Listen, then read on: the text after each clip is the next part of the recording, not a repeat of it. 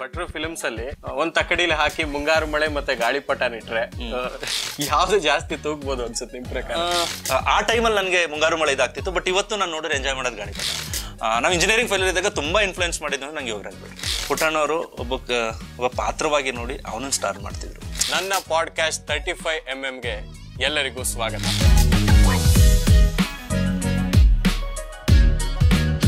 ಕನ್ನಡದಲ್ಲಿ ಈ ರೀತಿಯ ಬೇರೆ ಬೇರೆ ಜಾನ್ರಾಗಳನ್ನ ಟ್ರೈ ಮಾಡುವಂತಹ ಸಿನಿಮಾಗಳು ಹಾಗೂ ಇರುವಂತಹ ಜಾನ್ರಾದಲ್ಲೇನೆ ಹೊಸ ರೀತಿಯ ನರೇಟಿವ್, ಹೊಸ ಸ್ಟೈಲ್ ಅಥವಾ ತಮ್ಮದೇ ಆದಂತಹ ಹೊಸ ನಿಲುವನ್ನ ತಂದು ಜನರ ಮುಂದೆ ವ್ಯಕ್ತಪಡಿಸ್ತಿರುವಂತಹ ಒಂದಿಷ್ಟು ಸಿನಿಮಾ ನಿರ್ದೇಶಕರ ಜೊತೆ, ನಟರ ಜೊತೆ ನನ್ನ ಒಂದು ಕಾನ್ವರ್ಸೇಷನ್ನ ನಾನು ಪ್ಲಾನ್ ಮಾಡಿದ್ದೆ. ಸೊ ನನ್ನ ಈ ಪಾಡ್ಕಾಸ್ಟ್ನ 35mm ಅನ್ನೋ ಪಾಡ್ಕಾಸ್ಟ್ನ ಮೊದಲ ಗೆಸ್ಟ್ ರಾಮಣ್ಣಹಳ್ಳಿ ಜಗನ್ನಾಥ್ ಸರ್. ಸರ್, ಮೊದಲನೇದಾಗಿ ನನ್ನ ಶೋಗೆ ನಿಮಗೆ ಸ್ವಾಗತ. ಕರೆದ ತಕ್ಷಣ ಬಂದಿದ್ದಕ್ಕೆ ತುಂಬಾ ಖುಷಿ ಆಯ್ತು ಸರ್ ನನಗೆ. Thank you Srinidhi. ಪಾಡ್ಕಾಸ್ಟ್ಗಳು ಕನ್ನಡದಲ್ಲಿ ಸ್ವಲ್ಪ ಕಮ್ಮಿ. ಅದರಲ್ಲೂ ನಾನು ಫಸ್ಟ್ ಇನ್ಸ್ಟಾಗ್ರಾಮಲ್ಲಿ ನೋಡಿದಾಗ ನನಗನ್ಸಿದ್ದು ಕನ್ನಡ ಸಿನಿಮಾಗಳ ಬಗ್ಗೆ ಅಷ್ಟು ಪ್ರೀತಿಯಿಂದ ಒಂದಿಷ್ಟು ಹಿಸ್ಟ್ರಿ ಬಗ್ಗೆ, ಕನ್ನಡ ಸಿನಿಮಾಗಳ ಬಗ್ಗೆ ಒಂದಿಷ್ಟು ಮಾಹಿತಿಗಳನ್ನ ಕಲೆ ಹಾಕಿ ಒಂದು ಕಡೆ ಇದು ಮಾಡ್ತಿದ್ದಾಗ ನನಗೆ ಇಂಟ್ರೆಸ್ಟಿಂಗ್ ಅನ್ನಿಸ್ತು. ಅದಕ್ಕೆ ಮೊದಲು ಕಂಗ್ರ್ಯಾಚುಲೇಟ್ ಮಾಡ್ತೀನಿ. ಅದು ಒಳ್ಳೆ ಕೆಲಸ, ಅದು ಆಗಬೇಕಾಗಿದ್ದ ಕೆಲಸ. Thank you. ನಾನು ಇಲ್ಲಿ ಕರೆಸ್ಕೊಂಡಿದ್ದಕ್ಕೆ ನನಗೂ ಅಷ್ಟೇ ಖುಷಿ ಇದೆ. Thank you so much. Thank you sir. ಅಂದರೆ ನನಗೆ ಡಾಕ್ಯುಮೆಂಟೇಷನ್ ಮಾಡಬೇಕು ಕನ್ನಡ ಸಿನಿಮಾಗಳ ಬಗ್ಗೆ ಅಂತ ತುಂಬ ಆಸೆ ಇತ್ತು. ಆ್ಯಂಡ್ ಕನ್ನಡ ಫಿಲ್ಮ್ ಮೇಕರ್ಸ್ ಅವರ ಒಂದಿಷ್ಟು ಇಷ್ಟದ ಸಿನಿಮಾಗಳು ಯಾವುದು ಅಥವಾ ಪರ್ಟಿಕ್ಯುಲರ್ ಶಾರ್ಟ್ ಯಾವುದು, ಒಂದಿಷ್ಟು ಅವ್ರ ಜೊತೆ ನನ್ನ ಕನ್ವರ್ಸೇಷನ್ ಆದಾಗ ಹೊರಗಡೆ ಇರೋ ಜನರಿಗೂ ಆ ಫಿಲ್ಮ್ ಮೇಕರ್ ಹತ್ರ ಆಗ್ತಾ ಹೋಗ್ತಾನೆ.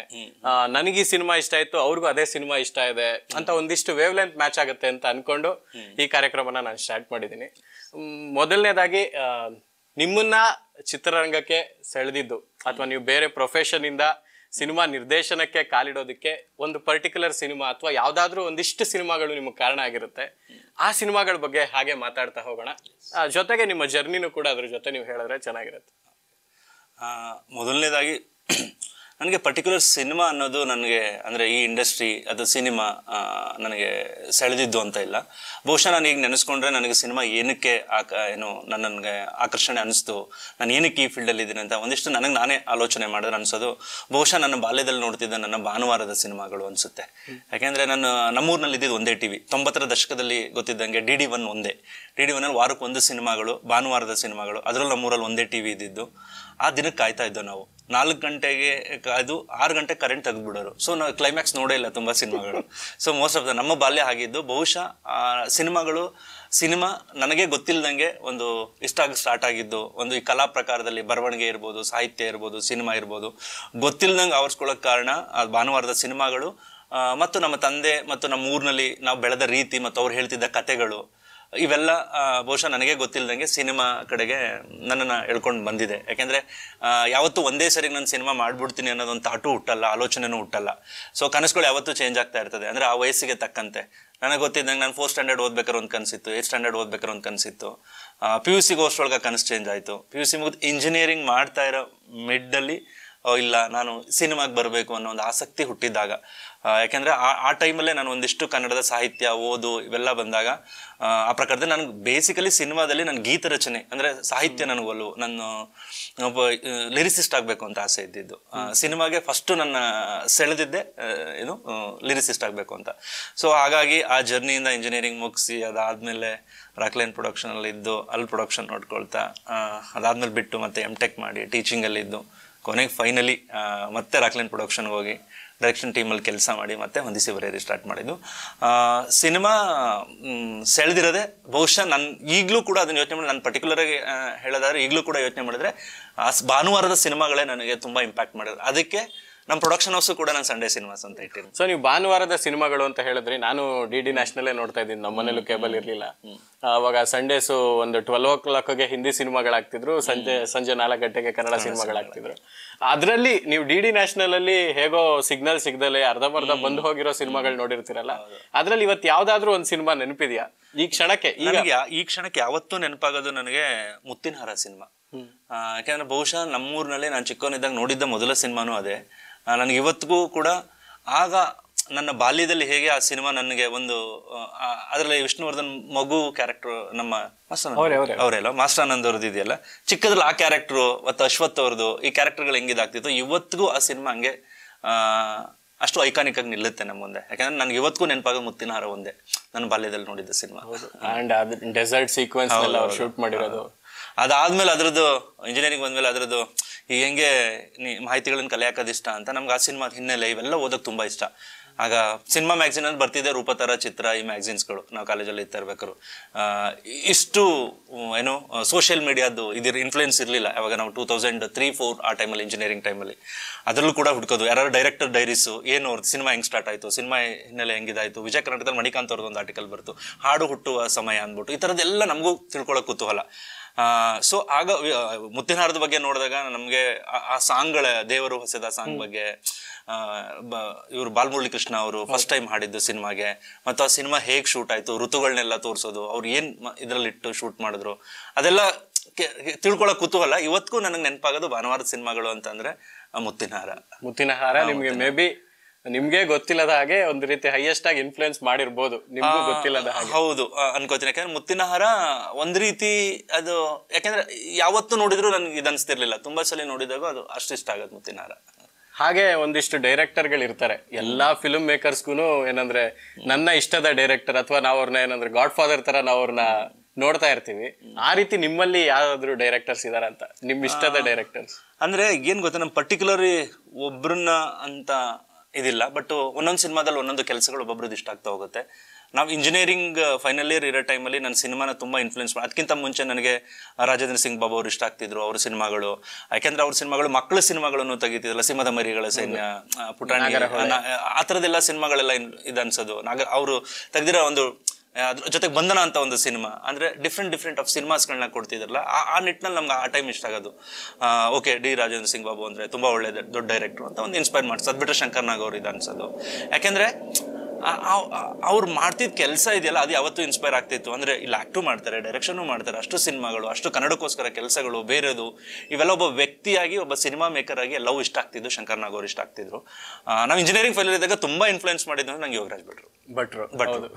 ಯಾಕೆ ಅಂತ ಅಂದ್ರೆ ನಾನು ಮುಂಗಾರು ಮಳೆನ ಬಹುಶಃ ನಾನು ಹೈಯೆಸ್ಟ್ ಅದೇ ಸಿನಿಮಾನೇನೋ ನೋಡಿರೋದು ಥಿಯೇಟ್ರಲ್ಲಿ.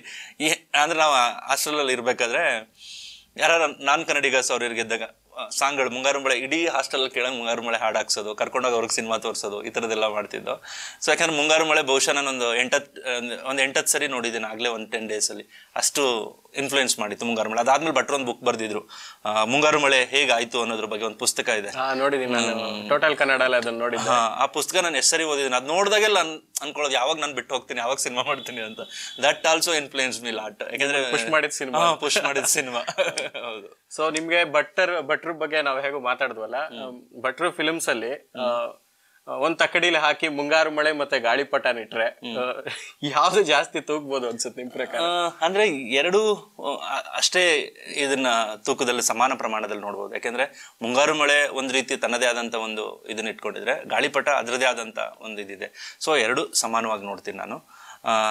ಬಹುಶಃ ನಾನ್ ತುಂಬಾ ಇದಾಗಿ ನೋಡೋದಾದ್ರೆ, ನಾನು ಇವತ್ತಿಗೂ ಆ ಟೈಮಲ್ಲಿ ನನಗೆ ಮುಂಗಾರು ಮಳೆ ಇದಾಗ್ತಿತ್ತು, ಬಟ್ ಇವತ್ತು ನಾನು ನೋಡಿದ್ರೆ ಎಂಜಾಯ್ ಮಾಡೋದು ಗಾಳಿಪಟ. ಹೌದು, ಟಿಲ್ ಟುಡೇ. ನನ್ಗೆ ಏನಾಯ್ತು ಅಂದ್ರೆ, ನಾವು ಸ್ವಲ್ಪ ತೇಜಸ್ವಿನೆಲ್ಲ ಓದ್ಕೋತಾ ಇದ್ವಿ PUC ಗೆಲ್ಲ ಬರೋ ಟೈಮ್ನಲ್ಲಿ. ಆಮೇಲೆ ಅದೇ ಟೈಮ್ನಲ್ಲಿ ಗಾಳಿಪಟ ಸಿನಿಮಾ ಎಲ್ಲ ಬಂದಾಗ ನನಗೇನು ಆನ್ ಸ್ಕ್ರೀನು ಲೈಟ್ ಆಗಿಲ್ಲ, ತೇಜಸ್ವಿ ಅವರ ಕ್ಯಾರೆಕ್ಟರ್ಗಳು ಬಂದಂಗೆ ಕಾಣಿಸ್ತಾ ಇತ್ತು. ಎಕ್ಸಾಕ್ಟ್ಲಿ. ಯಾಕಂದ್ರೆ ಆಗ ಭಟ್ರು ಮುಂಗಾರು ಮಳೆ ರಿಲೀಸ್ ಆದಾಗ ಕಾರ್ವೋಲೋ ಬಗ್ಗೆ ಎಲ್ಲ ಮಾತಾಗ್ತಿತ್ತು. ಅಂದ್ರೆ ಕಾರ್ವೋಲೋ ಮಾಡ್ಬೇಕು ಭಟ್ರು, ನಾವು ಗಾಳಿಪಟದಲ್ಲಿ ಮೋಸ್ಟ್ಲಿ ತರ್ತಾರ ಹಂದಿ ಹೊಡೆಯೋ ಸೀಕ್ವೆನ್ಸ್ ಎಲ್ಲ ತಂದಾಗ. ಯಾಕೆಂದ್ರೆ ನಾವು ಇವತ್ತು ಟಿಲ್ ಟುಡೇ ಭಟ್ರಿಂದ ತೇಜಸ್ವಿ ಅವ್ರದ್ದು ಒಂದು ಸಿನಿಮಾ ಎಕ್ಸ್ಪೆಕ್ಟ್ ಮಾಡ್ತೀನಿ ನಾನು. ಯಾಕೆಂದ್ರೆ ಅವರು ತುಂಬಾ ತೇಜಸ್ವಿ ಅವ್ರನ್ನ ಇಷ್ಟಪಡ್ತಾರೆ. ಸೂರ್ಯ ಅವರಾಗ್ಲಿ ಮತ್ತು ಅವರಿಂದ ಒಂದು ನಾವೆಲ್ ಪೂರ್ಣಚಂದ್ರ ತೇಜಸ್ವಿ ಅವ್ರದ ನನ್ನ ತೆರೆ ಮೇಲೆ ಅವ್ರ ಡೈರೆಕ್ಷನ್ ನೋಡಕ್ ಇಷ್ಟಪಡ್ತೀನಿ ಇವತ್ತು. ಅಂಡ್ ತೇಜಸ್ವಿ ಅವರು ಹೇಗೆ ಪಾತ್ರಗಳನ್ನ ಕಟ್ಕೊಡ್ತಿದ್ರು, ಮತ್ತೆ ಎಲ್ಲಾ ಪಾತ್ರಗಳು ತುಂಬಾ ಹತ್ರನೂ ಅನಿಸ್ತಿದ್ವು, ಹಾಗೆ ತುಂಬಾ ವಿಚಾರಗಳನ್ನ ತಿಳ್ಕೊತಾನು ಇದ್ವಿ. ಈಗ ಮಂದಣ್ಣ ಪಾತ್ರ ತಗೊಂಡ್ಬಂದ್ರೆ ಅಷ್ಟು ದೊಡ್ಡ ನ್ಯಾಚುರಾಲಜಿಸ್ಟ್ ನ ಅಷ್ಟು ಸಿಂಪಲ್ ಆಗಿ ಅವ್ರು ತಂದ್ಬಿಡ್ತಿದ್ರು. ಸೊ ಅದನ್ನ ಭಟ್ರು ಕೂಡ ಟ್ರೈ ಮಾಡ್ತಾರೆ ಒಂದಿಷ್ಟು ಕ್ಯಾರೆಕ್ಟರ್ಸ್ ತರೋದಕ್ಕೆ. ಅದಕ್ಕೆ ಬೆಸ್ಟ್ ಎಕ್ಸಾಂಪಲ್ ಅಂದ್ರೆ ಪರಮಾತ್ಮ ಪುನೀತ್ ಸರ್ದು ಕ್ಯಾರೆಕ್ಟ್ರೇ ಅದೇ ಇದೆಲ್ಲ. ಅದು ತುಂಬಾ ವಿಚಾರಗಳನ್ನ ಹೇಳುತ್ತೆ ಆ ಕ್ಯಾರೆಕ್ಟರ್. ಅದ್ರ ಕನ್ಫ್ಯೂಷನ್ ಇಸ್ ದ ಹ್ಯಾಪಿನೆಸ್ ಅಂತ ಫಸ್ಟ್ ಎಲ್ಲ ಡೈಲಾಗ್ ಬರುತ್ತೆ ಗೊತ್ತಾ, ಹಿಮಾಲಯಕ್ಕೆಲ್ಲ ಹೋಗ್ತಾನೆ ಮತ್ತೆ ಇಲ್ಲೆಲ್ಲ ಹೋಗ್ತಾರೆ ಎಲ್ಲ ಇದು ಮಾಡ್ತಾರಲ್ಲ. ಸೊ ಭಟ್ರು ಸಿನಿಮಾಗಳಲ್ಲಿ ಪಾತ್ರಗಳಲ್ಲಿರುವಂತ ವಿಚಾರಗಳು ಅದ್ರ ಹಿಂದೆ ಅಷ್ಟೇ ತೂಕವಾಗಿರುತ್ತದೆ. ಅಂಡ್ ಎವ್ರಿ ಫಿಲಮ್ ಅಲ್ಲೂ ಕೂಡ ಒಂದು ಅಂಡರ್ಲೈನ್ ಫಿಲಾಸಫಿ ಇರುತ್ತೆ, ಭಟ್ರದೇ ಒಂದು ಫಿಲಾಸಫಿನ ತರ್ತಾರೆ. ಅದೊಂದು ಆಕ್ಚುಲಿ ಖುಷಿ ಆಗತ್ತೆ. ಸೊ ಈಗ ಏನಂದ್ರೆ ಇಷ್ಟೊತ್ತು ನಾವು ಸಿನಿಮಾಗಳ ಬಗ್ಗೆ ಮಾತಾಡಿದ್ವಿ. ಒಂದಿಷ್ಟು ಜನ ನಾನ್ ಕನ್ನಡಿಗಾಸ್ ಕೂಡ ಪಾಡ್ಕಾಸ್ಟ್ ನ ಕೇಳ್ತಿರ್ತಾರೆ ಅಥವಾ ನೋಡ್ತಿರ್ತಾರೆ. ಅವ್ರಿಗೆ ನೀವೊಂದು ಕನ್ನಡ ಸಿನಿಮಾನ ರೆಕಮೆಂಡ್ ಮಾಡ್ಬೋದು, ಅಥವಾ ತುಂಬಾ ಖುಷಿಯಿಂದ ಇದು ನನ್ನ ಭಾಷೆ ಸಿನಿಮಾ ಅಂತ ನೀವು ಹೊರಗಡೆಗೆಲ್ಲ ತೋರಿಸ್ಬೋದು ಅಂದ್ರೆ ಅದು ಯಾವ ಸಿನಿಮಾ ನಿಮ್ ಪ್ರಕಾರ? ಅಂದ್ರೆ ಒಂದಿಷ್ಟು ಸಿನಿಮಾಗಳು ಅಂದ್ರೆ ನಮ್ಮ ಹಳೆ ಸಿನಿಮಾಗಳೆಲ್ಲ ತಗೊಳ್ಳೋದಾದ್ರೆ ನಾನು ಪುಟ್ಟಣ್ಣ ಅವ್ರದ್ದು ಒಂದು ಸಿನಿಮಾ ಹೇಳ್ಬೋದು. ಪುಟ್ಟಣ್ಣ ಅವ್ರದ್ದು ಸಿನಿಮಾಗಳನ್ನ ಆಲ್ಮೋಸ್ಟ್ ಅಲ್ಲಿ ಸೀರೀಸ್ ಎಲ್ಲ ಕಂಟಿನ್ಯೂಸ್ ನೋಡುವಾಗ ಓದ್ತಾ ಇರ್ಬೇಕಾರೆ ಅದು ಎನಿ ಸಿನಿಮಾ ಪುಟ್ಟಣ್ಣ ಅವ್ರದ್ದು ಒಂದು ಸಿನಿಮಾ ಅವ್ರು ನೋಡ್ಬೋದು, ಶರಪಂಜರ ನೋಡ್ಬೋದು, ಮಸಣದವು ಯಾವ್ದಾದ್ರು ಸಿನಿಮಾಗಳು ನೋಡ್ಬೋದು. ಅದು ಬಿಟ್ರೆ ನಮಗೆ ಈಗಿನ ಇದ್ರದಲ್ಲಿ ನಾನು ರೆಫರ್ ಮಾಡೋದು ಮುಂಗಾರು ಮಳೆ ಅಫ್ಕೋರ್ಸ್ ನಾನು ರೆಫರ್ ಮಾಡ್ತೀನಿ. ಅದು ಬಿಟ್ರೆ ರಂಗಿತರಂಗ ಹೇಳ್ತೀನಿ, ಅಂದ್ರೆ ಡಿಫ್ರೆಂಟ್ ಜಾನ್. ಅದು ಬಿಟ್ಟರೆ ಲೂಸಿಯಾ ರೆಫರ್ ಮಾಡ್ತೀನಿ.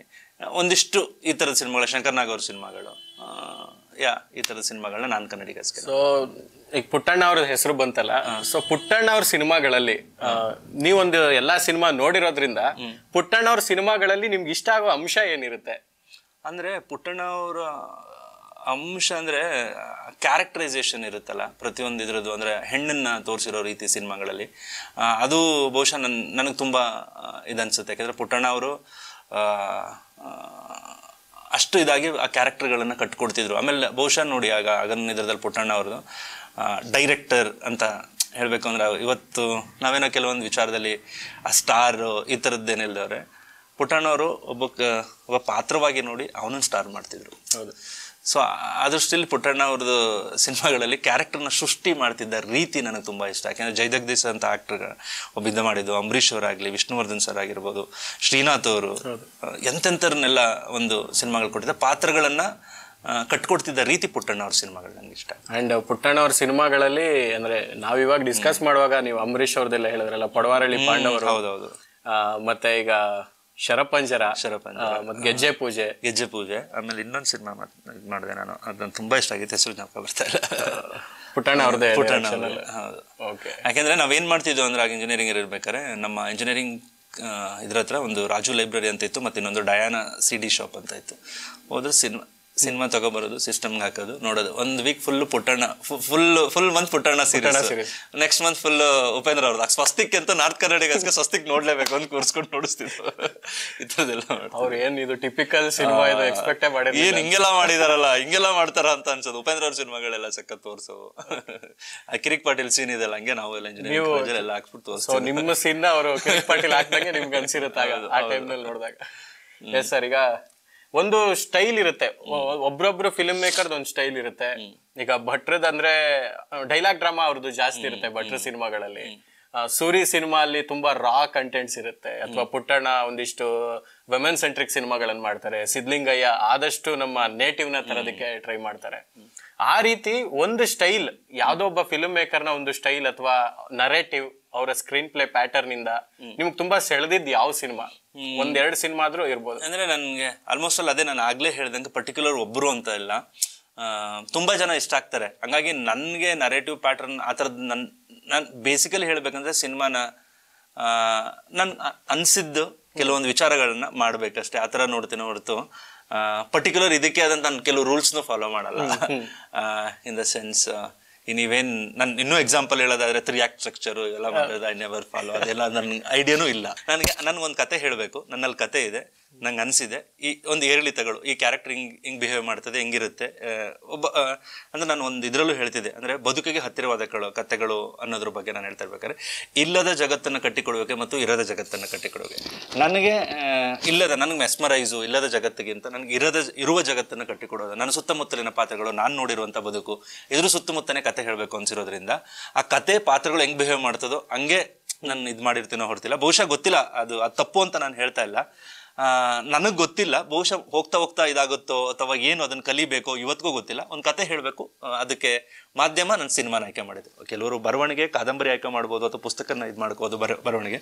ನಾನು ಸಿನಿಮಾನ ಚೂಸ್ ಮಾಡಿದ್ದೀನಿ. ಸೊ ಹಂಗಾಗಿ ನನಗೆ particular screen play, particular pattern ಅನ್ನೋದು ಯಾವುದೂ ಅಂತ ಇದು ಜ್ಞಾಪಕನೂ ಬರ್ತಾ ಇಲ್ಲ. ಬಟ್ ಗೊತ್ತಿಲ್ಲದಂಗೆ ಒಂದಿಷ್ಟು ಸಿನಿಮಾಗಳು ನನಗೆ ಇನ್ಫ್ಲುಯೆನ್ಸ್ ಆಗಿದೆ. ಅಂದ್ರೆ ಈಗ ಹೊಂದಿಸಿ ಬರೆಯಿರಿ ಮಾಡುವಾಗ ಟೈಟಲ್ ಮೊದಲು ಬಂತ ಅಥವಾ ಕಥೆ ಎಲ್ಲ ನೀವು ಮುಗಿಸಿದ ಮೇಲೆ ಇದಕ್ಕೆ ಹೊಂದಿಸಿ ಬರೆಯಿರಿನೇ ಸೂಕ್ತ ಅಂತ ಅನ್ನಿಸ್ತಾ?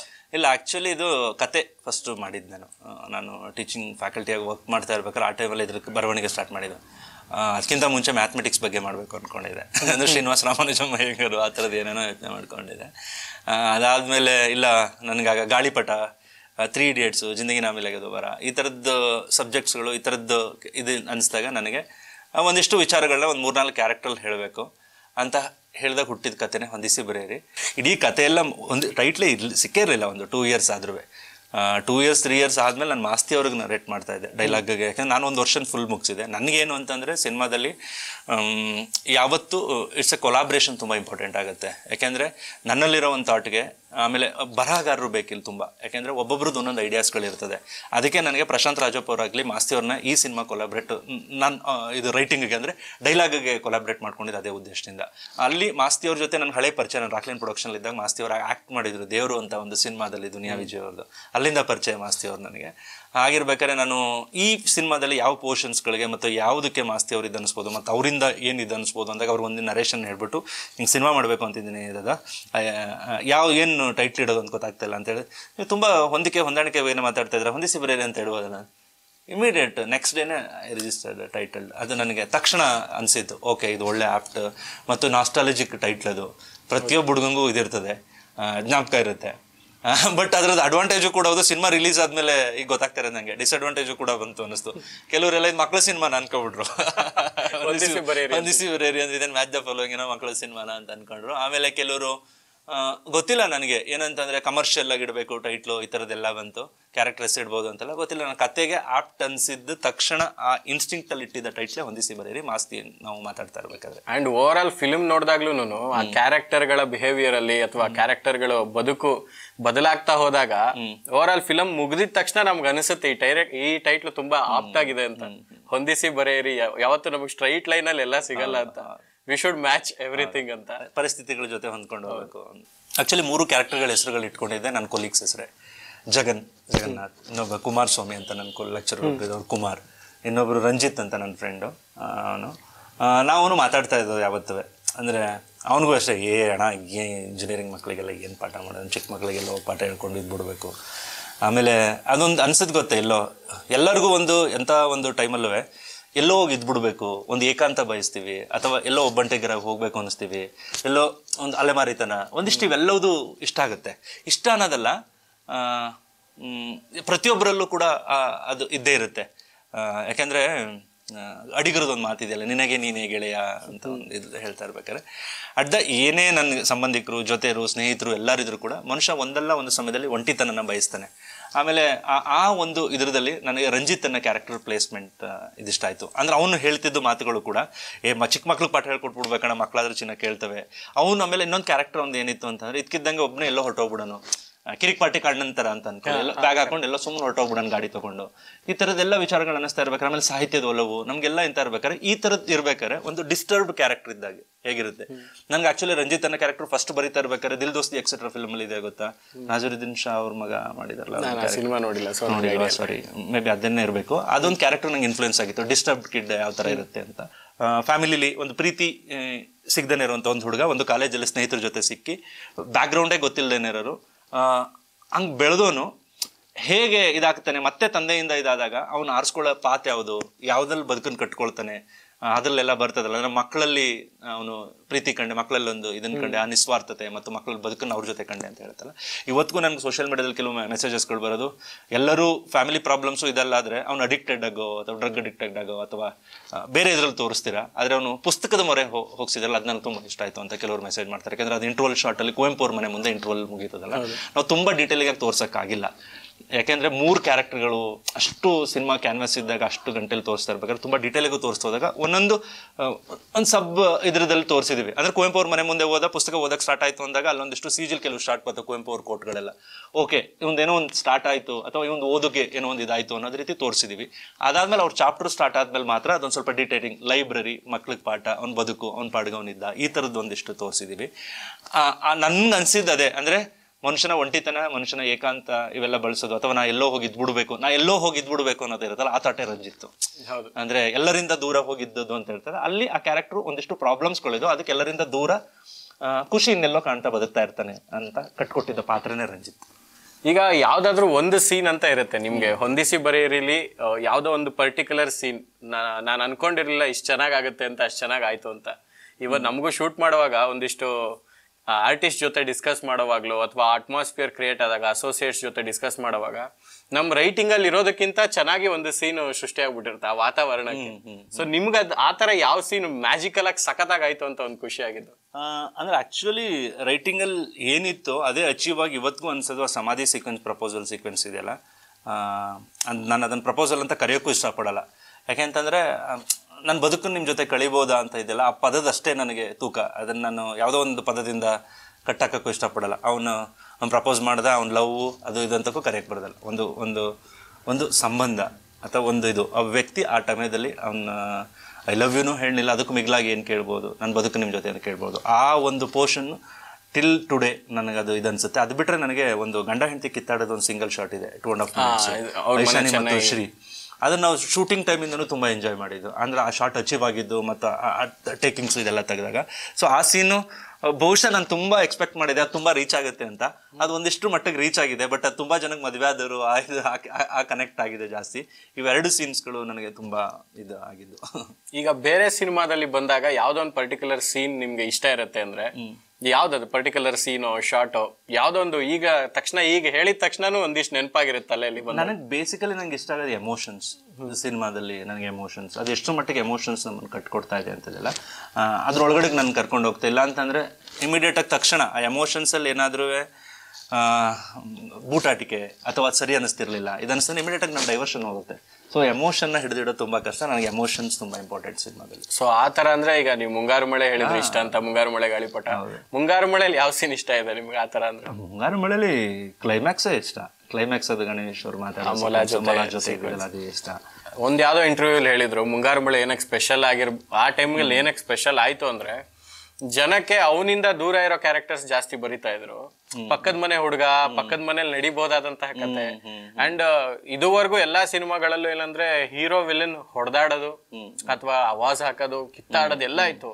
ಮುಂಗಾರು ಮಳೆಯಲ್ಲಿ ಯಾವ ಲೆವೆಲ್ ಆಗುತ್ತೆ ಅಂದ್ರೆ ರಿಯಾಲಿಟಿಗೆ ಅಂದ್ರೆ ಅವನು ವಿಲನ್ ಒಟ್ಟಿಗೆ ಕೂತ್ಕೋತಾರ ಒಂದ್ ಕಡೆ ಕೂತ್ಕೊಂಡು ಬಿಡ. And no one would have expected that. Correct correct ಹೌದು. ಆಮೇಲೆ ಕ್ಲೈಮ್ಯಾಕ್ಸ್ ಅಲ್ಲೂ ದಿಗಂತ್ ಅವ್ರು ಬರೋದು, ಇವ್ರು ಸಹಾಯ ಮಾಡೋದು. ಸೊ ಆ ರೈಟಿಂಗ್ ಇದೆಲ್ಲ ಸಣ್ಣ ಸಣ್ಣ ವಿಚಾರಗಳನ್ನ ತಂದಿದ್ದು ಅದು ಮೇ ಬಿ ಅದಕ್ಕೆ ಅಚೀವ್ ಆಯ್ತು ಅನ್ಸುತ್ತೆ. ಎಕ್ಸಾಕ್ಟ್ಲಿ, ಅದು ರಿಮೈಂಡ್ ಮಾಡಿಕ್ಕೆ ಒಳ್ಳೇದಾಯ್ತು. ಅದೇ ಅವನು ಕೂಡ ಇಷ್ಟಪಡ್ತಾ ಇರ್ತಾನೆ, ಬಟ್ ಅವನು ಅದೇ ಪ್ರಾಬ್ಲಮ್, ಇವನು ಇಷ್ಟಪಡ್ತಾ ಇರ್ತಾನೆ. ಇಬ್ರು ಮದುವೆ ಹುಡುಗ ಬರೋ ಟೈಮೆಲ್ಲ ಬಾರಲ್ಲಿ ಗಲಾಟೆ ಮಾಡ್ಬಿಟ್ಟು ಕೂತ್ಕೊಂಡು ಮಾತಾಡ್ತಾರಲ್ಲ, ಆ ಸೀಕ್ವೆನ್ಸ್ ಅಂತ ಥಿಯೇಟರ್ ಸಖತ್ ಸಿಳ್ಳೆ ಆ ಸೀನ್. ಅದೇ ಕೂತ್ಕೊಂಡು ಏನು ನೀನ್ ತುಂಬಾ ಒಳ್ಳೆ ಅಂತ ಕೊನೆಗೆ ಅವನು. ಹೌದು. ಸೊ ಆ ಚೇಂಜ್ ಓವರ್ ಇದೆಯಲ್ಲ ಕ್ಯಾರೆಕ್ಟರ್ಸ್, ಆ ಕ್ಯಾರೆಕ್ಟರ್ ಆರ್ಕೆ ನನಗೂ ತುಂಬಾ ಇಷ್ಟ. ಬೆಸ್ಟ್ 5 ಫಿಲ್ಮ್ಸ್ ನೀವು ಬೇರೆಯವ್ರಿಗೆ ಸಜೆಸ್ಟ್ ಮಾಡ್ಬೋದು ಅಂದ್ರೆ ಆ 5 ಸಿನಿಮಾ ಯಾವ್ದು? ನೆನಪು ಮಾಡ್ಕೊಂಡಾದ್ರೂ ಹೇಳಿ, 5 ಸಿನಿಮಾ ಹೇಳಲೇಬೇಕು. 5 ಸಿನಿಮಾಗಳ ಅಂದ್ರೆ ಟಿಲ್ ಟುಡೇ ಯಾವ್ದು? ಟಿಲ್ ಟುಡೇ ಯಾವ್ದು? ಮುಂಗಾರು ಮಳೆ. ಅದಾದ್ಮೇಲೆ ಈಗಿನಿದ ಇದು ತಗೊಳ್ಳೋದಾರೆ KGF, ಅಫ್ಕೋರ್ಸ್ ಎಲ್ಲರೂ ನೋಡಿರ್ತಾರೆ. ಅಂದ್ರೆ ಕನ್ನಡದ ಸಿನಿಮಾಗಳ ಅಥವಾ ನಾನ್ ಕನ್ನಡಿಗಸ್ಕೋ ಅಲ್ಲ ಎನಿವೆ ಯಾರಿಗಾದ್ರೂ ಪರವಾಗಿಲ್ಲ. ದ್ವೀಪ ಆ ಟೈಮಲ್ಲಿ ನನಗೆ ತುಂಬ ಇಷ್ಟ ಆಗಿದ್ದು, ಅದ್ರ ಸಿನಿಮಾಟೋಗ್ರಫಿ ಮತ್ತು ಅದು ಅಚೀವ್ ಆಗಿದ್ದ ರೀತಿಗೆ.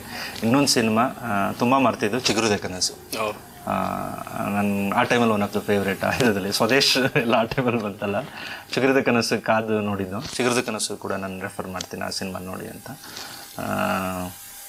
ಅದಾದಮೇಲೆ ಮುಂಗಾರು ಮಳೆ, ಚಿಗುರುದೆ ಕನಸು, ಆಮೇಲೆ ದ್ವೀಪ ಆ್ಯಂಡ್ KGF 4 ಆಯಿತು, ಈಗ 5ನೇದು.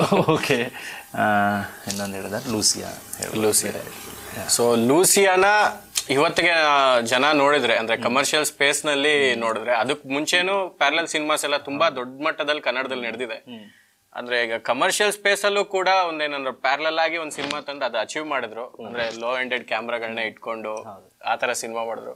ಸೊ ಲೂಸಿಯಾ ಅಂತ ನಾವು ಡಿಸ್ಕಸ್ ಮಾಡುವಾಗ ಯಾರೇ ತಗೊಂಡ್ರು ಇವತ್ತವರೆಗೂ ಯಾವ್ದೋ ಒಂದು ಇಂಟರ್ವ್ಯೂ ಆಗ್ಲಿ ಕನ್ನಡದೇನು ಅಂದ್ರೆ ಲೂಸಿಯಾ ಅಂತಾರೆ. ಆ ಮಟ್ಟಕ್ಕೆ ಅದು ಹೇಗೆ ಇಂಪ್ಯಾಕ್ಟ್ ಮಾಡಿರ್ಬೋದು?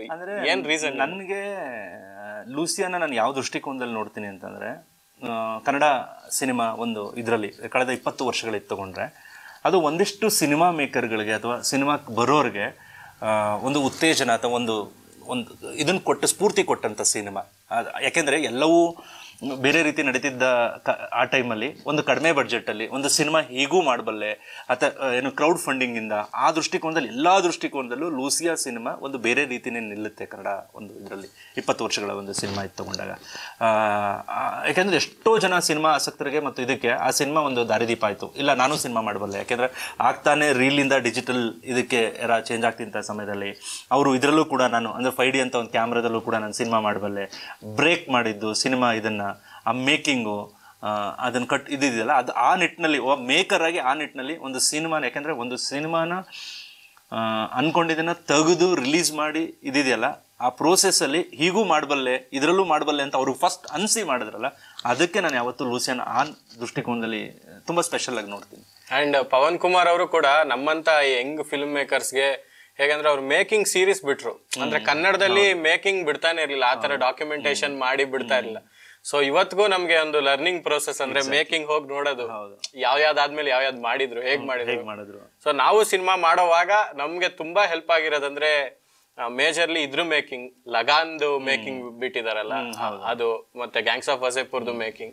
ಸೊ ನನಗೆ ಎಕ್ಸ್ಪೆಕ್ಟೇಷನ್ ಏನಂದ್ರೆ ಹೊಂದಿಸಿ ಬರೆಯರಿದ್ದು ನೀವು ಹಂಗ್ ಸೀರೀಸ್ ಮಾಡಿದ್ರೆ ಬೆಟರ್ ಅನ್ಸುತ್ತೆ ಒಂದಿಷ್ಟು ಫಿಲ್ಮ್ ಮೇಕರ್ಸ್ಗೆ. ಹೊಂದಿಸಿ ಬರೆಯರಿ ಯಾವ ತರ ಮಾಡ್ಬೋದು ಅಂತಂದ್ರೆ ನಾನು ಹೇಳ್ತಾ ಇರೋದು, ಹೊಂದಿಸಿ ಬರೆಯರಿ ಸಿನಿಮಾನ ನಿರ್ಮಾಣ ಮಾಡಿದ್ದಿದೆಯಲ್ಲ ಅದ್ರದ್ದೊಂದು ಮಾಡ್ಬೋದು. ಯಾಕೆ ಅನಿಸ್ತೀನಿ ಅಂತಂದ್ರೆ ಒಬ್ಬ ಯಾರು ಪ್ರೊಡ್ಯೂಸರ್ ಇಲ್ದೇನೆ ಒಂದು ಸಿನಿಮಾನ ಅದು ಒಂದು ದೊಡ್ಡ ಬಡ್ಜೆಟ್ನಲ್ಲಿ 7-8 ಜನ ಆರ್ಟಿಸ್ಟ್ ಇಟ್ಕೊಂಡು ಅದು ಅಚೀವ್ ಆಗಿದ್ದ ರೀತಿ ಇದೆಯಲ್ಲ, ಅಂದರೆ ನನಗನ್ಸೋದು ನೀವು ಮಾಡಬೇಕು ಅಂತ ಇದ್ದಿದ್ರೆ ಅದು ಹೇಗಾದರೂ ಬಂದು ಹಾಗೇ ಆಗುತ್ತೆ ಅನ್ನೋದಕ್ಕೆ ನಾನು ಹೊಂದಿಸಿ ಬರೆಯರಿ ಹೇಳಬಲ್ಲೆ. ಯಾಕೆಂದರೆ ನಾನು ಸ್ಟಾರ್ಟ್ ಮಾಡಿದಾಗ ನನ್ನ ಹತ್ರ ಏನು ದುಡ್ಡಿತ್ತು, ಬಟ್ ನಾನು ಇಷ್ಟು ಮಟ್ಟಕ್ಕೆ ಮಾಡ್ತೀನ ಏನಾಗುತ್ತೆ ಅಂತ ಗೊತ್ತಿಲ್ಲದ್ರು ಇಲ್ಲ ಇದು ಆಗುತ್ತೆ ಅಂತಲೇ ನಾನು ಇಟ್ಕೊಂಡು ಮಾಡಿದ್ದೆ. ಯಾವತ್ತಂದರೆ ನಂಬಿಕೆ ಬಲವಾಗಿದ್ದಾಗ ಅದು ಹಾಗೇ ಆಗುತ್ತೆ. ಸೊ ನಾನು ಬಲವಾದ ನಂಬಿಕೆಯಿಂದ ಇಟ್ಟು ಮಾಡಿದ್ದು. ಸೊ ಹಾಗಾಗಿ ಹೊಂದಿಸಿ ಬರೆಯರಿ ಇಲ್ಲಿವರೆಗೆ ಬಂತು. ನಂಬಿಕೆ ಫಸ್ಟ್ ಇಂಪಾರ್ಟೆಂಟು, ಎಲ್ಲವೂ ಕೂಡ್ಕೊ ಬರುತ್ತೆ ಆಗ. ಒಂದಿಷ್ಟು ನೀವು ನಡೆದು ಬಂದ ಹಾದಿ, ನಿಮ್ಮ ಸರ್ಕಲ್ಲು, ಫ್ರೆಂಡ್ಸು ಅಥವಾ ಯಾವುದು, ನೀವೆಷ್ಟು ಸೀರಿಯಸ್ ಇದ್ದೀರಾ ಸಿನಿಮಾದ ಬಗ್ಗೆ, ಇವೆಲ್ಲವೂ ತುಂಬ ಮ್ಯಾಟ್ರ್ ಆಗುತ್ತೆ. ಯಾಕೆಂದರೆ ಸಿನಿಮಾನ ನಾನು 2 ರೀತಿ ನೋಡಬಲ್ಲೆ. ಒಂದು ಸೀರಿಯಸ್ನೆಸ್ಸು ಮತ್ತು ಆತ್ಮತೃಪ್ತಿ ಮತ್ತು ಹಸಿವು, ಇವು 3ಕ್ಕೆ ನಾನು ತುಂಬ ಇದು ಮಾಡ್ತೀನಿ. ಅದು ಯಾವ್ದಾದ್ರು ಒಂದು ಇರಲೇಬೇಕು, ಅಷ್ಟು ಇದಾಗಿ ತೊಗೊಂಡಿರಬೇಕು. ಆಗಿದ್ದಾಗಲೇ ಮಾತ್ರ ಇನ್ನೊಬ್ರಿಗೂ ಅದು ಅನಿಸೋದಕ್ಕೆ ಸಾಧ್ಯ. ಆಗ ಅವೆಲ್ಲವೂ ಇದ್ದಾಗ ಸಿನಿಮಾ ಹಾಗೇ ಆಗುತ್ತೆ. ಅದು ಅನ್ಕೊಂಡಿದ್ದೆ ಅಂದ್ರೆ ಆಗೈತೆ. ಇವ್ರು ಹಂಸಲೇಖರ್ದು ಒಂದೈತೆ, ಆಗುವುದಾದರೆ ಅಂದಕ್ಕೂ ಒಂದು ಲೈನ್ ಇದೆ, ಅದು ಮರ್ತುಬಿಟ್ಟೆ. ಅದು ಏನಾದರೂ ನೀನು ಅನ್ಕೋ ಅದು ಹಾಗೆ ಆಗುತ್ತೆ ಅನ್ನೋದಕ್ಕೊಂದು ಲೈನ್ ಇದೆ. ಸೊ ಹಂಗಾಗಿ ಆ ದೃಷ್ಟಿಕೋನದಲ್ಲಿ ಹೊಂದಿಸಿ ಬರೆಯರಿ ನನಗೆ ಸ್ಪೆಷಲ್. ಯಾಕೆ ಅಂತಂದರೆ ಇನ್ವೆಸ್ಟು ಸ್ವಲ್ಪ ಇದ್ದು ಅದಾದಮೇಲೆ ಬ್ಯಾಕ್ಔಟ್ ಆದಾಗ, ಲಾಕ್ಡೌನ್ ಆದಮೇಲೆ ಮತ್ತೆ ಫ್ರೆಂಡ್ಸು ಮತ್ತೊಂದು 150 ಜನ ಫಂಡಿಂಗು, ಸ್ಮಾಲ್ ಅಮೌಂಟೇ ಫಂಡಿಂಗು, ಮತ್ತಿದಾದ ತಕ್ಷಣ ಮತ್ತೆ ಫ್ಯಾಮಿಲಿ, ಮತ್ತೆ ನಾನಿದು ಲೋನು, ಇದೆಲ್ಲ ಮಾಡಿ ಒಂದು ಸಿನಿಮಾ ಹೇಗೆ ಮುಗಿಸ್ಬೋದು. ಸಿನಿಮಾದ ನನಗೆ ಇನ್ವೆಸ್ಟ್ ಅಂತ ಬಂತಂದ್ರೆ ಎಲ್ಲವನ್ನೂ ಹೇಳ್ಕೊಬೋದು. ಸ್ನೇಹಿತರು, ಫ್ರೆಂಡು, ಕುಟುಂಬ, ಕ್ರೆಡಿಟ್ ಕಾರ್ಡು, ಗೋಲ್ಡು ಇವೆಲ್ಲವೂ ತಗೋಬರ್ಬೋದು. ಆಗ ಒಂದು ಎಕ್ಸಾಂಪಲ್ ಕೊಟ್ರಿ, ಇಫ್ ಇನ್ ಕೇಸ್ ಕರೆಂಟ್ ಹೋಗ್ಬಿಟ್ರೆ ಕ್ಲೈಮ್ಯಾಕ್ಸ್ ನೋಡಕ್ ಆಗ್ತಿರ್ಲಿಲ್ಲ ಅಂತ. ಸೊ ಆ ಎಪಿಸೋಡ್ಸ್ ನೆನಪಿಸ್ಕೊಂಡ್ರೆ ಈಗೇನಂದ್ರೆ ಈಗಿನ ಜನರೇಷನ್ಗೆ ಸಿನಿಮಾ ಎಲ್ಲ ಈಸಿಯಾಗಿ ಆಕ್ಸೆಸ್ ಸಿಗ್ತಾ ಇದೆ ಮೊಬೈಲ್ ನಲ್ಲಿ. ಸೊ ಆ ಕಷ್ಟದ ಟೈಮ್ ನಲ್ಲಿ ನಾವೊಂದು ಸಿನಿಮಾನ ನೋಡ್ತೀವಲ್ಲ, ಆ ದಿನಗಳೇ ನೆನಪಿಸ್ಕೊಂಡ್ರೆ. ಯಾಕೆಂದ್ರೆ ಆ ದಿನದಲ್ಲಿ ನಮ್ಗೆ ನೆನೆಸ್ಕೊಂಡಾಗ ಇಂಟರ್ನೆಟ್ ಅನ್ನೋದೊಂದು ಬರುತ್ತೆ, ಹಿಂಗಿರುತ್ತೆ ಅನ್ನೋದೇ ಐಡಿಯಾ ಇಲ್ಲ ನಮಗೆ. ಯಾಕೆಂದರೆ 90s ಅಥವಾ 95 ನಾನಾಗ ಇನ್ನೂ ಪ್ರೈಮರಿ ಸ್ಕೂಲು, ಮಿಡ್ಲ್ ಸ್ಕೂಲ್ ಆ ಟೈಮಲ್ಲಿ ಓದ್ತಾ ಇರ್ಬೇಕಾದ್ರೆ ನಮಗೆ ಗೊತ್ತಿದ್ದು ಒಂದೇ ರೇಡಿಯೋ, ಅದು ಬಿಟ್ಟರೆ ಟೇಪ್ ರಿಕಾರ್ಡಲ್ಲಿ ಕ್ಯಾಸೆಟ್ಸ್ಗಳು, ಅದು ಬಿಟ್ಟರೆ ಟಿ ವಿಲಿ ಅದು ನಮಗೆ ಕನ್ನಡ, ನಮಗೇನು ಹಿಂದಿ ಗೊತ್ತಾಗ್ತಿರ್ಲಿಲ್ಲ ಏನಿಲ್ಲ, ಕನ್ನಡ ಭಾನುವಾರ ಸಿನಿಮಾಗೆ ಕಾಯ್ತಿದ್ದು. ಆ ಇದ್ರದಲ್ಲೂ ನಾನು ಆಗಲೇ ಹೇಳ್ದಂಗೆ ಭಾನುವಾರ ಸಿನಿಮಾಗಳನ್ನ ನನಗೆ ಇವತ್ತಿಗೂ ನನಗೆ ಇದು ಬೇಜಾರಾಗೋದೇನಂದ್ರೆ, ನಾನು ಯಾವ ಭಾನುವಾರ ಸಿನಿಮಾಗಳನ್ನೂ ಜಾಸ್ತಿ ಕ್ಲೈಮ್ಯಾಕ್ಸ್ ನೋಡೋಕ್ಕಾಗಿಲ್ಲ. ಆ ಟೈಮಲ್ಲಿ ನನಗೆ ಇದಾಗ್ತಿದ್ದೇನು ಅಂತಂದರೆ 6 ಗಂಟೆ ಕರೆಕ್ಟಾಗಿ ಕರೆಂಟ್ ಹೋಗೋದು, ಇಲ್ಲಾಂದ್ರೆ 5 ನಿಮಿಷಕ್ಕೆ ಕೊಡೋರು, ಇಲ್ಲ 10 ನಿಮಿಷ ಆಗೋದು, 15 ನಿಮಿಷ ಆಗೋದು, ಕೊಡ್ತಲೇ ಇರಲಿಲ್ಲ. ಆ ಟೈಮಲ್ಲಿ ನಾವು ಅನ್ಕೋತಿದ್ವಿ ಏನಂತಂದರೆ, ಎಷ್ಟು ಕೋಪ ಬರೋದು ಅಂದರೆ ಕ್ಲೈಮ್ಯಾಕ್ಸ್ ಟೈಮು ಏನೋ ಒಂದು ನೋಡ್ತಾ ಇರ್ತೀವಿ, ಏನೋ ಇದಾಗ್ತಾ ಇರ್ತೀವಿ. ಆ ಟೈಮಲ್ಲಿ ಕರೆಂಟ್ ಹೋದಾಗ ಹೆಂಗಾಗುತ್ತೆ ಕ್ಲೈಮ್ಯಾಕ್ಸ್ ನೋಡೋಕ್ಕಾಗ್ತದೆ. ಆಗ ಅನ್ಕೋತಿದ್ದು ದೇವ್ರಿಗೆ ಅನ್ಕೊಳ್ತಿದ್ದು ಏನಂತಂದರೆ, ದೇವ್ರೆ ನೀನು ಇದೆಯಾ ಅನ್ನೋದು ಪ್ರೂವ್ ಮಾಡ್ಕೊಳ್ಳೋದಾದ್ರೆ ನಿನಗೆ ಕರೆಂಟ್ ಬಾ, ಈ ಥರದ್ದೆಲ್ಲ ಆಲೋಚನೆಗಳು. ಅಂದರೆ ಬಹುಶಃ ನಮ್ಮ ಹೊಂದಿಸಿ ಬರಲ್ಲ ಆ ಥರದ್ದು ಒಂದು ಸೀನ್ ಇಟ್ಟಿದ್ದೀನಿ. ಅದು ಅಂದರೆ ದೇವ್ರೆ ನೀನು ಇದೆಯಾ ಅಂತ ಪ್ರೂವ್ ಮಾಡಪ್ಪ ಅಂತ ಪ್ರವೀಣ್ ತೇಜೋಳ ಸೀನು, ಪ್ರೂವ್ ಮಾಡ್ಕೊಳ್ಳೋದು ಬಂದ್ಬಿಡ್ತಾ ಅಂತ ಅವ್ರೇನೋ ಹೆಚ್ಚಾರು ಹೇಳ್ತಾರೆ. ಸೊ ಹಾಗಾಗಿ ಆ ಬಾಲ್ಯದ ಒಂದು ಇದೆ. ಯಾಕೆಂದರೆ ಸಿನಿಮಾ ನಮಗೆ ಆವರಿಸ್ಕೊಂಡಿರೋದು, ಸಿನಿಮಾನ ಒಂದು ಬೇರೆ ರೀತಿ ಜಗತ್ತನ್ನು ಕಟ್ಕೊಟ್ಟಿರೋದೇ ನಂಗೆ ಭಾನುವಾರದ ಸಿನಿಮಾಗಳು. ಸೊ ಆ ರೀತಿಲಿ 90s ಒಂದು ಆ ಎರಾದಲ್ಲಿ ಹುಟ್ಟಿ ಮತ್ತು ಈ ಒಂದು ಇದನ್ನು ಅನುಭವಿಸ್ತಾ ಇರೋದಕ್ಕೆ ಇನ್ that way I am lucky. ನಮ್ಮ ಜನ್ರೇಷನ್ ಅವರು ಲಕ್ಕಿ ಅಂತ ಹೇಳ್ತೀನಿ. ಯಾಕೆಂದರೆ ಅಂದರೆ ಇಂಟರ್ನೆಟ್ ಯುಗ ಗೊತ್ತಿಲ್ಲದೆ ಇರೋ ಈಗ, ಮತ್ತು ಇಂಟರ್ನೆಟ್ಟು ಮತ್ತು ಎಲ್ಲವೂ ಗೊತ್ತಿರೋದಾಗ ಎರಡೂ ಇದರಲ್ಲಿ. ಯಾಕಂದ್ರೆ ರೇಡಿಯೋವನ್ನು ಚಂದನ ಕೆಲವರು ಗೊತ್ತೇ ಇಲ್ಲ ಈಗ. ಈಗ ನೋಡೋದು ಇಲ್ಲ, ಇಂಡಿಪೆಂಡೆನ್ಸ್ ಡೇ, ರಿಪಬ್ಲಿಕ್ ಇವೆಂಟ್ಸ್ ನೋಡ್ತಾರೆ. ಆದ್ರೆ ಇವತ್ತಿಗೂ ಯಾರು ಮನೆಯಲ್ಲಿ ತುಂಬಾ ದೊಡ್ಡವರು ಮತ್ತೆ ಯಾರು ನ್ಯೂಸ್ ಬಗ್ಗೆ ಮಾತಾಡಿದ್ದಾರೆ, DD1 ನೋಡಿ, ಚಂದನ ನೋಡಿ ಅಂತ ಹೇಳ್ತಾರೆ ನ್ಯೂಸ್ಗಳ ಬಗ್ಗೆ ಮಾತಾಡೋದಕ್ಕೆ. ಅಂದ್ರೆ ಆ ಒಂದು ಇದನ್ನ ಉಳಿಸ್ಕೊಂಡಿದೆ ಇನ್ನು. ಸೊ ಆ ನಿಟ್ಟಿನಲ್ಲಿ ನನಗೆ DD1 always special. And DD1 ಅಲ್ಲಿ ನಾವು ರಂಗೋಲಿ ನೋಡ್ತಾ ಇದ್ದಿದ್ದು, ಚಿತ್ರಮಂಜರಿ ನೋಡ್ತಾ ಇದ್ದಿದ್ದು, ಅಂಡ್ ಅದು ಕ್ಲಿಯರ್ ಆಗಿ ಬರ್ತಾ ಇರ್ಲಿಲ್ಲ, ನಾವು ಆಂಟೆನ ಎಲ್ಲ ಸರಿ ಮಾಡಿ ಇಡ್ತಾ ಇದ್ದಿದ್ದಲ್ಲ, ಆ ಕಾಲ ಎಲ್ಲ ನೆನಪಾಗತ್ತೆ ಆಕ್ಚುಲಿ. ಅಂಡ್ ಈಗ ಏನಂದ್ರೆ ನಮ್ಮಲ್ಲಿ ಏನಂದ್ರೆ ಈಗ ಕೃತಿ ಆಧಾರಿತ ಸಿನಿಮಾಗಳು ಕಮ್ಮಿ ಆಗಿದಾವೆ. ಈಗ ನಾವೆಲ್ ಬೇಸ್ಡ್ ಫಿಲ್ಮ್ ಮಾಡ್ತಾ ಇದಾರೆ, ಅದು ಮಾಡ್ತಾ ಇದಾರೆ, ಸಬ್ಸಿಡಿಗೋಸ್ಕರ ಮಾಡ್ತಾ ಇದಾರೆ. ಅದೇ ಯಾವ್ದಕ್ಕೂ ಮಾಡ್ತಾ ಇಲ್ಲ. ಸೀರಿಯಸ್ ಆಗಿ ಒಂದು ಕಾಲದಲ್ಲಿ ಏನಂದ್ರೆ ಒಂದಿಷ್ಟು ಸಿನಿಮಾಗಳು, ತ್ರಿವೇಣಿಯವರ ಸಿನಿಮಾಗಳು ಇದನ್ನ ಆಧರಿಸಿದ ಸಿನಿಮಾಗಳು ಬಂದ್ವು. ಮತ್ತೆ ನಾನು ಇದ್ ನೋಡಿದಾಗ ಅದು ಪಣಿಯಮ್ಮ ಬಂದಿತ್ತು ಆ ಟೈಮ್ ನಲ್ಲಿ. ಯಾವುದೇ ತಗೊಳ್ಳಿ, ಹಳೇದು ಗಿರೀಶ್ ಕಾರ್ನಾಡ್ ಅವ್ರದ್ದು ಮತ್ತೆ ಇವರೆಲ್ಲ ಮಾಡಿರೋದೆಲ್ಲ ಲಿಟ್ರೇಚರ್ ಇದ್ರದ್ದು ಬ್ಯಾಕ್ ಗ್ರೌಂಡ್ ಅಲ್ಲೇ ಆಗಿರೋದು. ಅದು ಬಂದಾಗ ನನಗೆ ಅನ್ಸಿದ್ದೇನಂದ್ರೆ ಅವರು ರೈಟರ್ ಅವ್ರೇನೋ ಒಂದು ಎಕ್ಸ್ಪ್ಲೋರ್ ಮಾಡಿರ್ತಾರೆ, ಅವ್ರ ವರ್ಲ್ಡ್ ಇರುತ್ತೆ. ಈಗ ನನಗೂ ಅಂದ್ರೆ ರೀಸೆಂಟ್ ಆಗಿ ಈಗ ಬೆಟ್ಟದ ಜೀವ ನೋಡಿದಾಗ ನಾನು ಆ ಪ್ರಪಂಚಕ್ಕೆ ಹೊಸಬ. ಆ ತರಾನು ಒಂದು ಬೆಟ್ಟದ ತುದಿಲ್ ಒಂದು ಮನೆ ಮಾಡ್ಕೊಂಡಿರುತ್ತೆ, ಒಂದ್ ಸಣ್ಣ ಕುಟುಂಬ, ಮಗ ಕಳೆದೋಗಿರುತ್ತೆ, ಆ ಒಂದು ವಾತಾವರಣಕ್ಕೆ ನಾನು ಹೊಸೊಬ್ಬ. ಅದನ್ನ ನನ್ಗೆ ತೆರೆದುಕೊಳ್ಳೋದಕ್ಕೆ ಸಾಧ್ಯತೆ ಆಗಿದ್ದು ಆ ಸಿನಿಮಾದ ಮೂಲಕ. ನಾವು ಒಂದು 80% ಆಫ್ ಯೂತ್ಸ್ ಏನಿದೀವಿ ಪುಸ್ತಕಗಳನ್ನು ಓದಲ್ಲ. ಈಗಿರೋ ಒಂದು ಫಾಸ್ಟ್ ಮೂವಿಂಗ್ ಲೈಫ್ ನಲ್ಲಿ ಪುಸ್ತಕಗಳನ್ನು ಓದಲ್ಲ. ಅಂತವ್ರಿಗೆ ಈ ರೀತಿ ಆದ್ರೂ ಕೃತಿಗಳ ಒಂದು ಪರಿಚಯ ಆಗ್ಲಿ. ಕನ್ನಡದಲ್ಲಿ ಇಷ್ಟು ವಿಶಾಲವಾಗಿ ಏನಂತಾರೆ ಸಣ್ಣ ಕಥೆ ಇದೆ, ಅಂದ್ರೆ ಎಷ್ಟು ಬೇಕಾ ಅದಕ್ಕಿಂತ ಹೆಚ್ಚಿಗೆ ಸಣ್ಣ ಕಥೆಗಳಿವೆ, ಕಾದಂಬರಿಗಳಿವೆ. ಅದನ್ನೆಲ್ಲ ತಗೊಂಡು ಮಾಡಿದಾಗ ಆ ಸಾಹಿತ್ಯ ಕೂಡ ಒಂದಿಷ್ಟು ಜನಕ್ಕೆ ಸಿನಿಮಾ ರೂಪದಲ್ಲಿ ಬಂದಾಗ ಎಲ್ಲೋ ಗೊತ್ತೋ ಗೊತ್ತಿಲ್ದಲೆ ಆ ಕೃತಿಗಳನ್ನ ಓದೋದಿಕ್ಕೆ ಜನಕ್ಕೆ ಅದು ಪ್ರೇರಣೆ ಕೂಡ ಮಾಡಬಹುದು. ಎಕ್ಸಾಂಪಲ್ ಡೇರ್ ಡೆವಿಲ್ ಮುಸ್ತಫಾ ಬಂದ್ಮೇಲೆ ಎಷ್ಟೋ ಜನಕ್ಕೆ ತೇಜಸ್ವಿ ಗೊತ್ತಿರ್ಲಿಲ್ಲ. ಈಗ ನಾನೇ ಒಂದಿಷ್ಟು ಜನರನ್ನ ಮಾತಾಡಿಸಿದೀನಿ, ಮ್ಯೂಸಿಕ್ ಡೈರೆಕ್ಟರ್ ಅಂತ ಕೇಳಿದ್ರು ತೇಜಸ್ವಿ ಅಂದಾಗ. ಸೊ ಅದಾದ್ಮೇಲೆ ಪರಿಚಯ ಆಯ್ತು ತೇಜಸ್ವಿ ಅವ್ರದ್ದೊಂದು ದೊಡ್ಡ ಕಟ್ಔಟ್ ಬಿದ್ಮೇಲೆ ಕೂಡ ತೇಜಸ್ವಿ ಅವ್ರ ಪರಿಚಯ ಆಯ್ತು ಜನಕ್ಕೆ. ಒಂದಿಷ್ಟು ಹೊಸೊಬ್ರಿಗೆ ತೇಜಸ್ವಿ ಅವ್ರ ಪರಿಚಯ ಆಯ್ತು. ಪುಸ್ತಕಗಳ ನಿಧಾನಕ್ಕೆ ಗೊತ್ತಾಗ್ತಾ ಹೋಯ್ತು.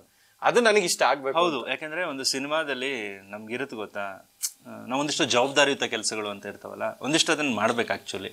ಈಗ ನನಗೆಲ್ಲೋ ನನ್ನ ಪುಸ್ತಕ ಇಷ್ಟ ಅಂದ್ರೆ ಪುಸ್ತಕ ತೋರಿಸ್ಬೇಕು, ಶಾರ್ಟಲ್ಲಿ ಆಗಲಿ ಇಡಬೇಕು. ಇಷ್ಟೊಂದು ಪುಸ್ತಕಗಳು ಜನ ಗಮನಿಸೋದು ಯಾವಾಗ ಆ ಥರದೊಂದು ಸಿನಿಮಾ, ಆ ಥರದೊಂದು ಪುಸ್ತಕ ಇದೆ ಅಂತ ನೋಡಿದಾಗಲೇ. ಈಗ ನಾನು ಅಣ್ಣ ನೆನಪು ಇಟ್ಟೆ ಅಂತಂದ್ರೆ ಅದನ್ನು ನೋಡಿರ್ತಾರೆ, ನೋಡಿದ್ರೆ ಅದು ಓದಕ್ಕೆ ಸ್ಟಾರ್ಟ್ ಮಾಡ್ತಾರೆ, ಅದ್ರ ಬಗ್ಗೆ ತಿಳ್ಕೊಳಕ್ಕೆ ಸ್ಟಾರ್ಟ್ ಮಾಡ್ತಾರೆ. ಗೊತ್ತಿದ್ದವನು ಇನ್ನೂ ಖುಷಿ ಆಗ್ತಾನೆ ಪುಸ್ತಕ ತೋರಿಸೋದ್ರಲ್ಲ ಸಿನಿಮಾದಲ್ಲಿ ಅಂತ.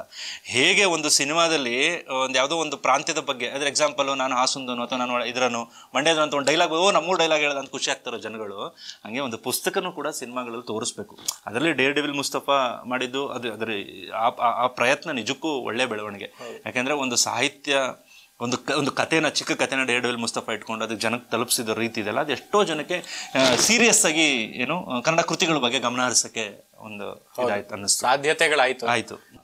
ಅಂಡ್ ಈ ಕೃತಿ ಆಧಾರಿತ ಸಿನಿಮಾಗಳು ಮಾಡಿದ್ರೆ ಒಂದು ನೆಗೆಟಿವ್ ಕೂಡ ಇರುತ್ತೆ. ಒಂದಿಷ್ಟು ಓದುಗ ವರ್ಗ ಇರುತ್ತಲ್ಲ, ಅವ್ರಿಗೆ 100% ಸ್ಯಾಟಿಸ್ಫ್ಯಾಕ್ಷನ್ ಸಿಗೋದಿಲ್ಲ. ಅಲ್ಲ, ಅದು ರೈಟ್ರಿಗೂ ಸಿಗಲ್ಲ. ನನಗೆ ಯಾರೋ ಇವ್ರು ಹೇಳ್ತಿದ್ರಲ್ಲ, ಯಾರು ನಾಗರಾವ್ ಮಾಡಿದಾಗ ಇವರು ಕೆರೆ ಹಾವು ಅಂದಿದ್ರು ಅಂತಂದ್ರೆ, ಸೊ ಅದೆಲ್ಲ ಇದ್ದೇ ಇರುತ್ತೆ. ಬಟ್ ಆದ್ರೂ ಪ್ರಯತ್ನಗಳು ನಿಲ್ಬಾರ್ದು. ಕೆಲವು ಟೈಮ್ 100% ಅಚೀವ್ ಆಗಲ್ಲ. ಬಟ್ ಆ ಕೃತಿ ತೆರೆ ಮೇಲೆ ಬಂತಲ್ಲ, ಅದು ಖುಷಿ ಪಡೋಣ. ಅದನ್ನ ತುಂಬಾ ಇದಾಗಿ ತೋರಿಸಿಲ್ದ ಹೋದ್ರು ಒಂದು ಮಟ್ಟಕ್ಕಿದೆ ಅಂತಾಗ ಅದನ್ನ ಗೌರವಿಸ್ಬೇಕು. ಅದ್ರ ನೆಗೆಟಿವ್ ಬಗ್ಗೆ ಮಾತಾಡಕ್ ಹೋಗ್ಬಾರ್ದು ಜಾಸ್ತಿ. ಅಂದ್ರೆ ಹೊಸ ಪ್ರಯತ್ನಗಳ ಆಗ್ತಿರುವಾಗ ಹೌದು, ಒಂದಿಷ್ಟು ಮಿಸ್ಟೇಕ್ಸ್ ಇದ್ದು ಆಗ್ತಾ ಇರ್ತವೆ. ಅದಕ್ಕೆ ನಾವು ಈಗ ಪ್ರೇರಣೆ ಕೊಟ್ರೆ ಜನ ಅದನ್ನು ಪುಷ್ ಮಾಡಿದ್ರೆ ಮುಂದೆ ಆದಷ್ಟು ಮಿಸ್ಟೇಕ್ಸ್ ಕಮ್ಮಿ ಆಗಿ ಪ್ರಯತ್ನಗಳು ಜಾಸ್ತಿ ಆಗ್ತವೆ ಅಂತ. ಅಂದ್ರೆ ನಮ್ಮಲ್ಲಿ ವುಮೆನ್ ಫಿಲ್ಮ್ ಮೇಕರ್ಸ್ ಇಲ್ಲ ಅಂದಾಗ, ಈಗ ಆಚಾರ್ ಅಂಡ್ ಕೋ ಬಂತು ರೀಸೆಂಟ್ಲಿ. ಸೊ ಅದನ್ನ ಪುಷ್ ಮಾಡಿದಾಗ ಜನ ನೆಕ್ಸ್ಟ್ ಇನ್ನೊಂದಿಷ್ಟು ಜನ ಬರ್ತಾರೆ. ಸೊ ನಾವು ಕೂಡ ನಮ್ ಕಥೆಗಳನ್ನ ಹೇಳೋಣ, ನಮ್ಮ ದೃಷ್ಟಿಕೋನದಲ್ಲಿ ಕಥೆಗಳನ್ನ ಹೇಳೋಣ ಅಂತ. ಸೊ ಏನಂದ್ರೆ ನನ್ನ ಪಾಡ್ಕಾಸ್ಟ್ ಬರೋ ಪ್ರತಿಯೊಬ್ಬ ಗೆಸ್ಟ್ಗೂ ಕೂಡ ಒಂದು ಪುಸ್ತಕನ ಕೊಡೋಣ ನನ್ನ ಕಡೆಯಿಂದ ಅಂತ ಒಂದು ಆಸೆ ಇತ್ತು. ಸೊ ನನ್ನ ಕಡೆಯಿಂದ ಸೂಫಿ ಹೇಳಿದ ಕಥೆ ಅನ್ನುವಂತ ಪುಸ್ತಕ, ಸೂಫಿಯ ಕಥೆಗಳು. ನಿಮ್ಗೂ ಇದು ಮುಂದೆ ಇನ್ಫ್ಲೂಯೆನ್ಸ್ ಮಾಡಿ ಇದರಿಂದ ಒಂದು ಸಿನಿಮಾ ಆದ್ರೆ ಅದು ಖುಷಿನೇ ಆಕ್ಚುಲಿ. ಈ ಕಲ್ಚರ್ ಇದಾವೆ. ನಾವು ಏನಂದ್ರೆ ಯಾರ್ದಾರು ಮದುವೆಗಳಿಗೆ ಹೋದಾಗ ಪುಸ್ತಕಗಳು ಕೊಡ್ತಿದ್ದೋ ಇದಿರ್ಬೇಕಂದ್ರೆ ಪುಸ್ತಕದ ಒಂದು ಹಂಚೋ ಇದು ಜಾಸ್ತಿ ಆಗ್ಬೇಕು. ಪುಸ್ತಕ ಓದೋ ಸಂಖ್ಯೆನೂ ಹೆಚ್ಚಾಗಬೇಕು, ಅದು ಇದಾಗಬೇಕು. ಅದು ಕಟ್ಕೊಡುವಂತ ಜಗತ್ತೇ ಬೇರೆ. So thank you. ಅಂದ್ರೆ ಪುಸ್ತಕಗಳು ಓದಿದಾಗ 100% ನಮ್ಮ ಪ್ರಪಂಚ ಸೃಷ್ಟಿಯಾಗಿರುತ್ತೆ. ಎಕ್ಸಾಕ್ಟ್ಲಿ. ಸಿನಿಮಾದಲ್ಲಿ ಇದೇನಂದ್ರೆ ಕಂಪ್ಲೀಟ್ ಎಂಡ್ ಟು ಎಂಡ್ ಬೇರೆ ಒಂದು ಸೃಷ್ಟಿ ಮಾಡಿ ಇಟ್ಬಿಟ್ಟಿರ್ತಾರೆ, ಕಂಪ್ಲೀಟ್ ಪ್ಯಾಕೇಜ್. ಸೊ ಇಲ್ಲಿ ನಮ್ಗೆ ಅವಕಾಶ ಇರುತ್ತೆ, ನಾವೇನ್ ಬೇಕಾದ್ರೂ ಸೃಷ್ಟಿ. ಯಾಕಂದ್ರೆ ಪ್ರತಿಯೊಬ್ಬ ಓದುಗನಿಗೂ ಒಂದೊಂದು ಪ್ರಪಂಚ ಸೃಷ್ಟಿ ಆಗ್ತಾ ಹೋಗ್ತದೆ. ಅಂದ್ರೆ ಅವನ ಕಲ್ಪನೆಯಲ್ಲಿ ಯಾವುದೂ ಇದೆ. ಈ ಸಿನಿಮಾದಲ್ಲಿ ಅಂತಂದ್ರೆ ನೀನು ಅನ್ಕೊಳ್ತಾ ಇರೋ ಊರು ಇದೇ ಬ್ಯಾಕ್ ಡ್ರಾಪ್ ಇದೆ ಇದು ಅಂತ ತೋರಿಸ್ತದೆ. ಈ ಸಿನಿಮಾದಲ್ಲಿ ನಾನು ಅವ್ನು ಬರ್ದಿರೋ ಕತೆಗೆ ನಾನು ನಮ್ಮೂರು ಇಮ್ಯಾಜಿನ್ ಮಾಡ್ಕೋಬಹುದು, ಅಥವಾ ನಾನು ನೋಡಿರೋ ಇನ್ನೊಂದು ಊರು ಇಮ್ಯಾಜಿನ್ ಮಾಡ್ಬೋದು, ಬೇರೆದು ಅನಿಸ್ಬೋದು. ಸೊ ಆ ಒಂದು ಪುಸ್ತಕ ಕಟ್ಕೊಡುತ್ತೆ. ಅಂಡ್ ಕ್ಯಾರೆಕ್ಟರ್ಗಳು ಅಷ್ಟೇ, ಯಾವ್ದೋ ಒಂದು ಕ್ಯಾರೆಕ್ಟರ್, ಈ ಕರ್ವಾಲೋ ಅಂದ್ರೆ ನನ್ನ ತಲೆಗೆ ಯಾರೋ ನಂಗೆ ಪ್ರಕಾಶ್ ಬೆಲ್ವಾಡಿ ಬಂದಿರ್ಬೋದು ಕರ್ವಾಲೋ ಸಾಹೇಬ್ರು ಪಾತ್ರಕ್ಕೆ, ಹಾಗೆ ನಾವು ಯಾರನ್ನ ಬೇಕಾದ್ರೂ ಸೃಷ್ಟಿ ಮಾಡ್ಕೊಂಡಿರ್ಬೋದು ಆ ಟೈಮಲ್ಲಿ. ಥ್ಯಾಂಕ್ ಯು ಸರ್, ತುಂಬಾ ಖುಷಿ ಆಯ್ತು ನನ್ನ ಪಾಡ್ಕಾಸ್ಟ್ಗೆ ನೀವು ಬಂದು ಇಷ್ಟೊತ್ತು ಒಂದಿಷ್ಟು ಕಾನ್ವರ್ಸೇಷನ್ ಮಾಡಿದ್ದಕ್ಕೆ. Thank you very much sir. Thank you and also wish you all the best for blink. Thank you very much. Blink ಕೂಡ ನಿಮ್ಗೆ ಆದಷ್ಟು ಬೇಗ ನಿಮ್ಗೂ ತೋರಿಸ್ತೀವಿ. ಸೊ ನಿಮ್ಮ ಅಭಿಪ್ರಾಯನೂ ಕೂಡ ಖಂಡಿತ waiting. Thank you very much.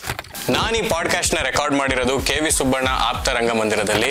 ಸುಮಾರು 17 ವರ್ಷದಿಂದ ಸಿನಿಮಾಗಳ ಸ್ಕ್ರೀನಿಂಗ್, ಡಿಸ್ಕಷನ್ ಹಾಗೂ ನಟನೆಯ ತರಬೇತಿ, ನಾಟಕಗಳ ಅಭ್ಯಾಸ ಮತ್ತು ನಾಟಕಗಳ ಪ್ರದರ್ಶನಕ್ಕೆ ಈ ಸ್ಥಳನ ಅವರು ಕೊಡ್ತಾ ಬಂದಿದ್ದಾರೆ. ಹಾಗೂ ಇಲ್ಲಿ ಹೆಚ್ಚಿಗೆ ಸಿನಿಮಾ ಮತ್ತು ನಟನೆಯ ಕುರಿತಾದಂತಹ ಕಾರ್ಯಕ್ರಮಗಳು ನಡೀತಾನೆ ಬಂದಿದೆ.